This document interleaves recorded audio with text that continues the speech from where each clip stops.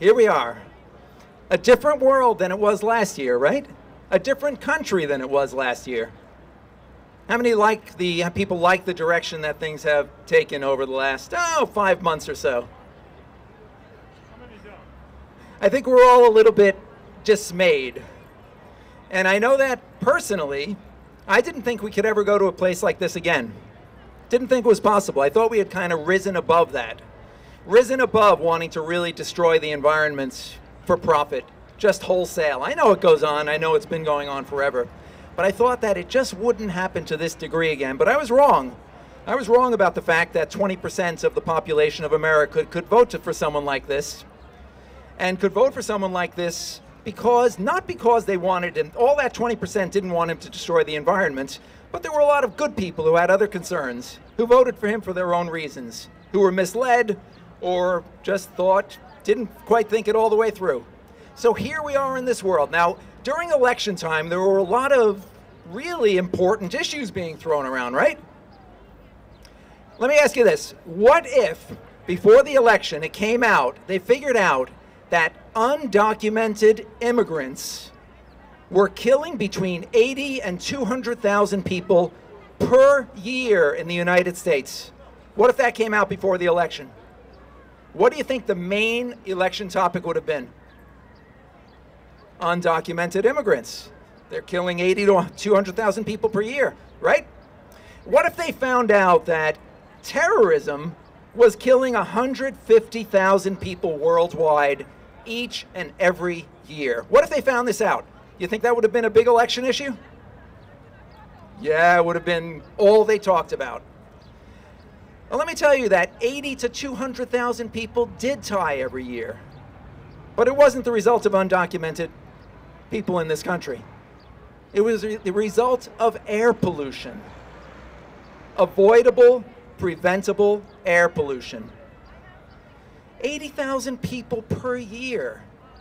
What's that 150,000? 150,000 people die every year from climate change. Currently, according to the World Health Organization, with actual statistics.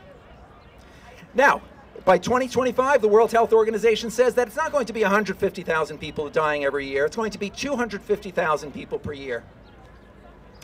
You have to understand that climate change is very related to what we eat. How many people know that the largest single contributor in your daily lives to climate change is the food that you eat? Specifically, the meat and dairy and the animals that you eat. All right, good. Now, there are a lot of other things that contribute to climate change, but as far as the impact that we personally have, that is key. So why weren't politicians talking about these issues where these hundreds of thousands of people are dying every year? I don't know why they didn't speak about it. It could be because there was some money somewhere. I don't know. I'm not friends with any of these guys. But suffice it to say that they were focusing on issues which are rather irrelevant and their impact minuscule compared to these other issues. So once we got our new president, who does he put in power? Well, you guys know already, head of the EPA, climate change denier. All the scientists, 97% of them say the same thing, but Scott Pruitt, he knows better. In fact, he recently said, well, despite the fact that all those scientists, those very esteemed and studied scientists over decades, have said that this climate change is the result of all these gases, including carbon dioxide, I've determined that carbon dioxide is not a primary greenhouse gas. Oh, really, Scott? Oh, okay, well, it's good to know that you know better than everybody else. But this is who's in government. He also determines just a few days ago that this chemical that's used on almonds and various agricultural products that causes lowered IQs in kids and memory loss and ADHD and other brain problems, he determined that that wasn't a problem and they're not going to ban it. Oh, wow. Good thing we have a man who knows better than all the scientists. But it's not just the head of the EPA. It's the USDA guy who used to be a chemical agriculture person. He actually had a chemical farm, a chemical producing facility. He's also a big supporter of factory farms and chickens in Georgia, the mass slaughter and enslavement of chickens. And he actually blocked regulations that would regulate being kinder to animals in these facilities, and also watching out for the welfare of the workers in these facilities, and also regulating factory farm waste. So we've got people in charge of this, and I could go on and on with this list.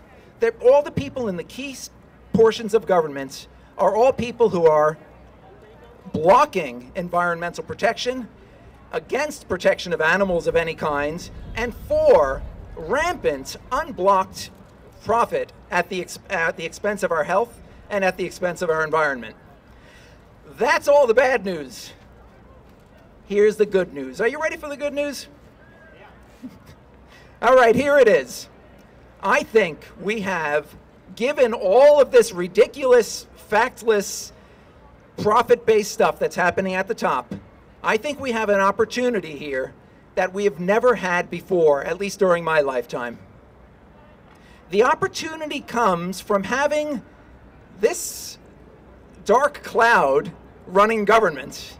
And this is not a partisan speech, by the way. I'm speaking from the perspective of a environmentalist, from the perspective of someone who cares about people's health, and the perspective of someone who cares about animals. This has nothing to do with any party, okay? So Republicans, Democrats, liberals, forget it, all the same to me. Good, bad, it's all, everyone has their interests. This is not partisan. But the fact is, when we have this dark cloud of environmental denial here, the rest of us become empowered. Now, we become empowered because we understand that there's no more waiting for them to do something. Look, I've been doing this work for 27 years.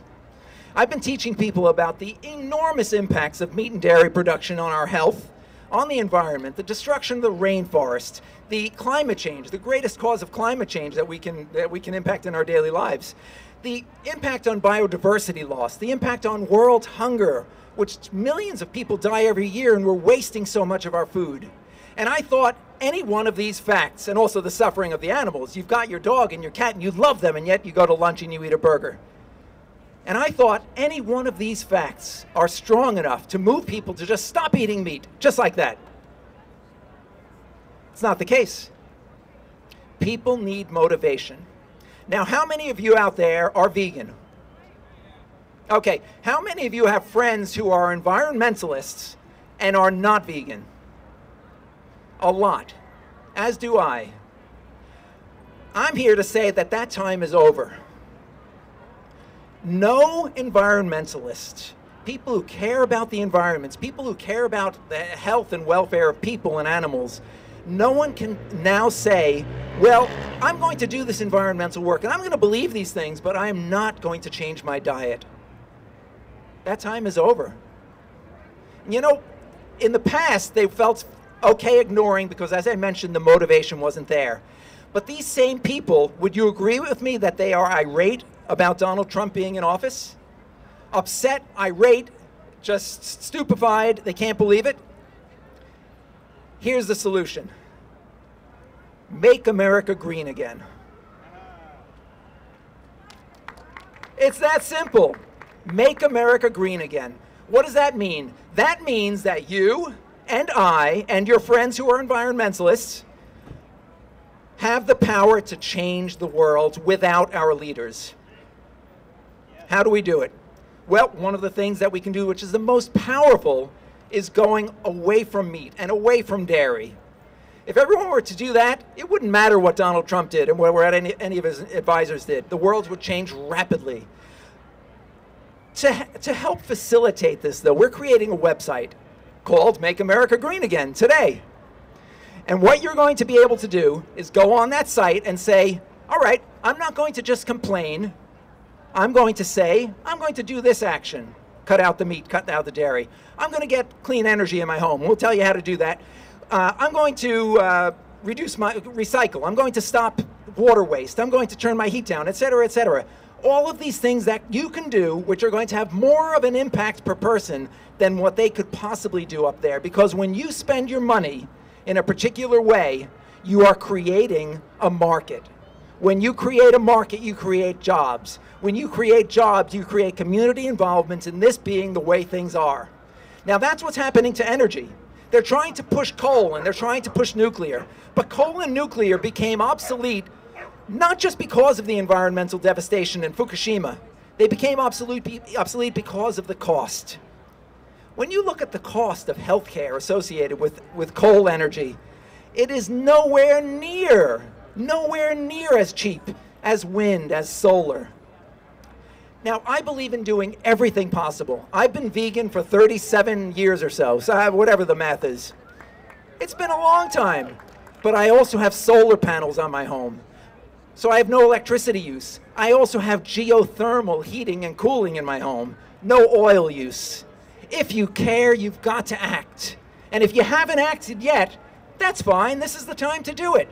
If you have friends that haven't acted yet, that's fine. They have time to do it today. Make America green again today. A lot of organizations are saying, look, there's all this horrible stuff going on in Washington. Here's the solution. Give us your money. Right? Have you gotten millions of letters like that and emails? I have too. And you know what? I think that's a good idea. Give them your money to the degree that you can afford it. But I think the solution, the real solution, is to act on your own and create it. Make America green again today. Come see me. I'm going to be over there. And you can sign up to the Make America Green website. And when it comes out, you can go on and you can pledge. And your pledge will be tallied along with everyone else's. You can see all the carbon that you've saved from in the atmosphere. You can see all the water that you've saved. You can see all the rainforests that you've saved. You can see that the actions that you make actually make as big a difference as our leaders make.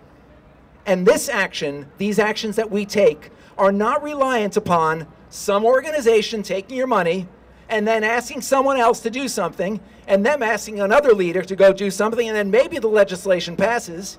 No, it's a direct action that cannot fail. That is the action of the future. That is the action of today. So I'm with Healthy Planet. I've been doing this for 20-some-odd years, and I thank you so much for listening and being the change that needs to be created. Let everybody you know. Speak up. Be the change. Thank you.